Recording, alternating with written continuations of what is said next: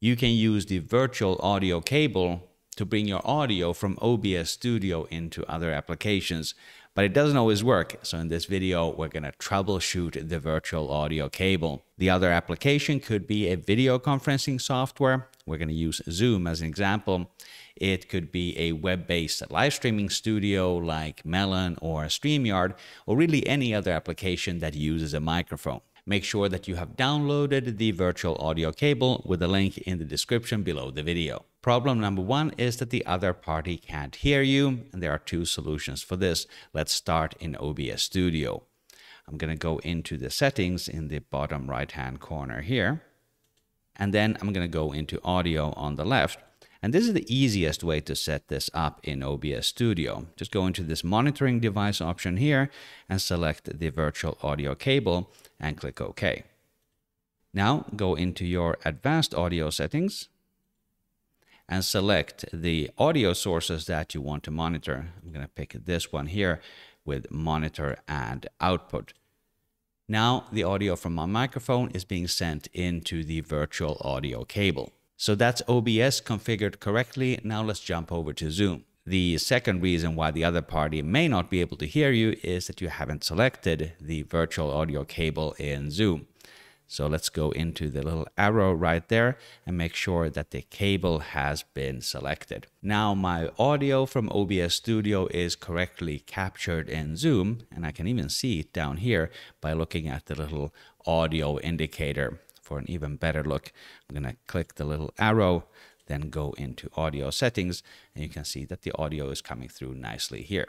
Problem number two is that you can no longer hear yourself in OBS Studio. But in fact, with this configuration, you are not supposed to be able to hear yourself in OBS Studio because we are using the monitoring function, which you would usually use to hear your own audio. And we're using that to send the audio to the virtual audio cable. You are not supposed to be hearing yourself with this configuration. But don't worry, the other party that you're talking to in your Zoom meeting is still hearing you just fine. Problem number three with the virtual audio cable is that the other party is hearing you twice, or they hear an echo in your voice.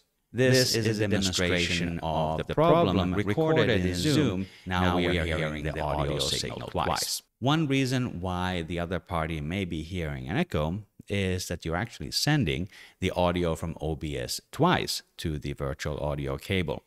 Let me illustrate this by going into my microphone settings and then into my filters. Here you will see a second way of configuring the virtual audio cable, and that is using this filter right here, the audio monitor filter.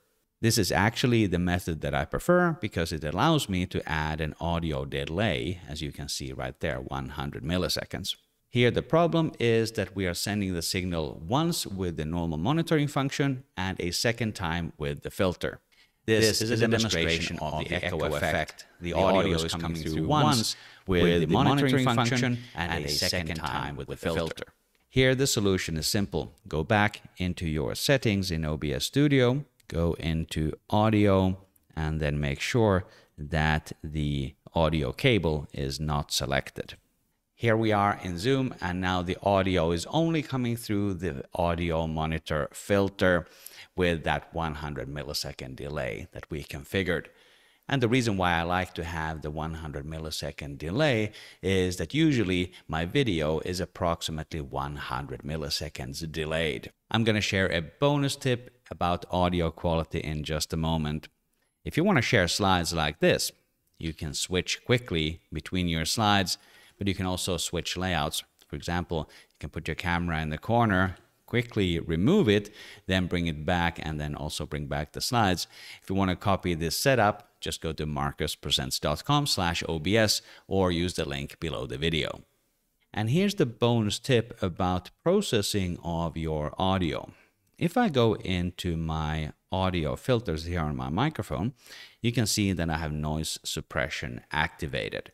Let's switch over to Zoom. But Zoom also has its own noise suppression filter and is usually enabled by default. Let me go into the settings and show you. Typically, what people do is that they have selected automatic here under suppress background noise. But here's my recommendation. Check this box right here, Show in Meeting option to enable original sound.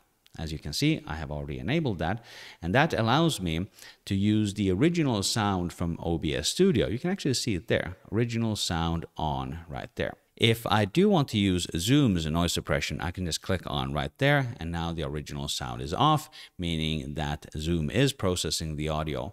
But I don't think that's necessary. That's why I like to have original sound as it's coming through from OBS turned on here in Zoom. For more great tips on how to use OBS Studio for video conferencing, click or tap the screen right here. My name is Markus Seppälä. Thank you very much for watching.